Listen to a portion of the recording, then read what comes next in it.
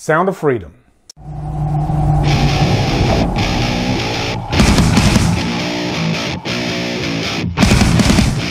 Sound of Freedom stars Jim Caviezel, Bill Camp, and is directed by Alejandro Monteverde. What's up, guys? I just got out of Sound of Freedom, literally just hearing about this movie about a week ago.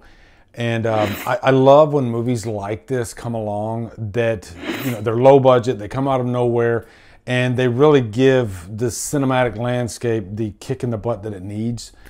And this one, I think, is really important. Obviously, there's a lot of controversy around this movie, which after seeing this movie, I don't really understand why. And I'm not going to get like political. As a matter of fact, let me set the table for you as far as like where I am politically. You should never have to do this, but I feel like I need to, so that way I can set aside any biases that you might think I have.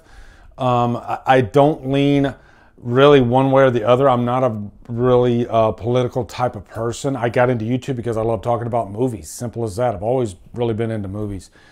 So I don't lean to the left. I don't lean to the right. I lean, I guess, more to common sense. That's pretty much been my guide throughout my whole life. And I think there's a lot of people that they're not really politically driven, and that's fine. So I went into this movie just wanting to watch a good movie, and this is based on a true story about Tim Ballard. This is the first time I ever heard of this person, and he was on this task force for Homeland Security that targets human trafficking. There's been movies made about human trafficking before, and I can tell you right now, for those that are that tried to block this movie from happening, it exists. I can tell you that right now. I literally know people that have dealt with this matter firsthand, that have seen the evidence. There's a reason why a lot of jobs you do these days, you have to do human trafficking training. So where the controversy is with this movie, stating that there's like a conspiracy theory, I think everything that I saw in this movie, there's a good chance that it did happen. Okay, but now I will say, this is a movie. Call it a Hollywood movie, call it whatever you want. But I say any movie that comes out, there's probably a 99% chance that some liberties might be taken, and that's just so they could properly put the story together and entertain you. This movie does both of those things. It is entertaining, but there's a message behind it, and I do believe there's some truth behind it. I saw this in a packed theater on a Tuesday night. People are getting behind this movie. They want to support this movie. They believe in something. I find that inspiring. I really do. I love that about this movie. Thankfully, it is great. And thankfully, it doesn't really push any kind of agenda on you. It doesn't try to preach at you and try to force any type of religion upon you. I will say that the main character in this movie, I think it's obvious that he's Christian, even though, again, that's not something that's beaten down your throat either. He's just, he's in a job that is, I wouldn't wish on anyone. The things that this guy has to see every day are just brutal. And I guess that's a good place to start with the plot synopsis on this movie, because it opens up with our main character, Tim, played by Jim Caviezel, and he's got this partner, and right away his partner's like, I can't do this. And Tim, main character, he understands that. This is not for the faint of heart. This is a job that asks a lot of you.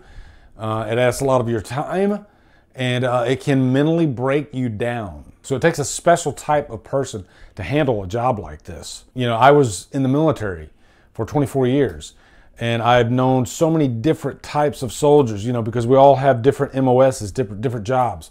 And I've seen some of those jobs that it takes a mentally strong type of person to handle. Hell, you see some ugly things when you deploy. And I know this is probably your normal type of review for this movie.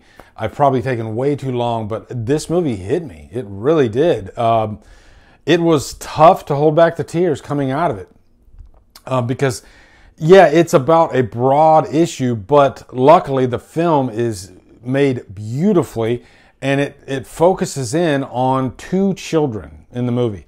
And Tim, he's trying to save these two children. That's pretty much what the story is about. I don't want to give too much away because I want you guys to go in and experience this for yourself.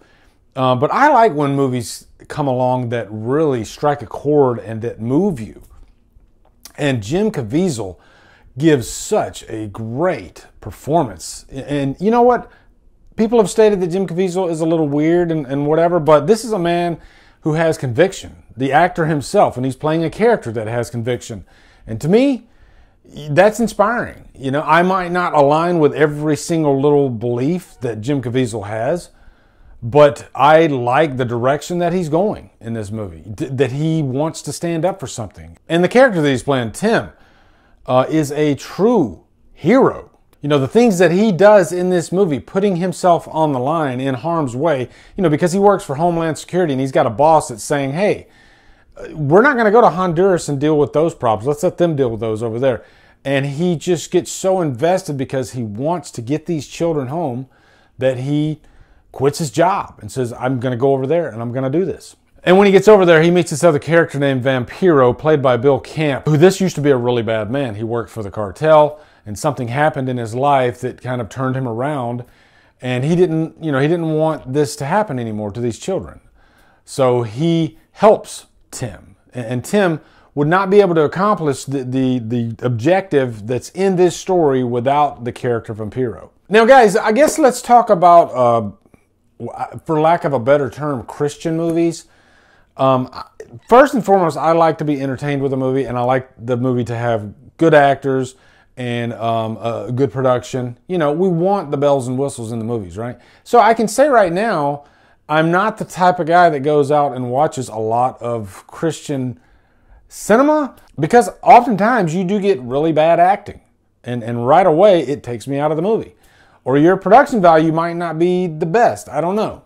Or they can even be kind of closed-minded. I will admit that, all right? This movie was none of those things. It's focused on one specific plot point, one specific objective, and I think it's a universal theme. Like I said, this is not agenda-based. It doesn't try to preach at you. It's just a very moving story, and that's the way to do it, you know? You have amazing performances, you got great locations, beautiful cinematography, and Alejandro, and it's directed absolutely wonderfully by Alejandro Monteverde. And one example too is, like, for those that don't speak Spanish, a good portion of this movie is in the Spanish language, but you are right there the whole way, and you never have a problem keeping up. Obviously there's subtitles, but really you kind of understand what's going on the whole way. This is a movie that didn't even really need dialogue, because the story is told so well and it's so matter of fact. You know the objective of these characters. The subject matter is dealt with extremely tastefully. You know, it drives the point home. But I will say, I think this movie should have been rated R. And I think there were a couple of children in the theater. Children should not watch this movie. I'm going to tell you right now. So if you have small children, do not bring them to this movie, even though it's PG-13. But the story is completely compelling. I have to give this movie a Trapped on an Island. And I was extremely skeptical going into this movie. I was thinking, like, what's all the fuss about? And I was wrong. It was phenomenal. And I tell you, the silence in the end credits was almost deafening. And I just love that how everybody's getting behind this movie, you know, because for whatever reason, and I don't want to get into the politics of it, but this movie was shelved for 5 years, you know, and it finally saw the light of day. However that happened, you know, I'm not going to try to get controversial or anything, but it happened. You know, and I truly think great movies find their audience some way, you know, but it does take motivation, it does take perseverance, and luckily the filmmakers made this happen. So, enough of my rambling. Definitely get out there, go see this movie. I know that you can, if you don't have the money, you can go on the website. They have a pay it forward program, and you can actually get a free ticket to go see it. So, I urge you guys to see this movie as soon as you can. I think this is the type of movie that's needed every few years. And this movie is so heavy that I'm not even going to give you my normal outro. I'm not going to ask you for anything. I'm just going to say, go see this movie. Thanks, guys.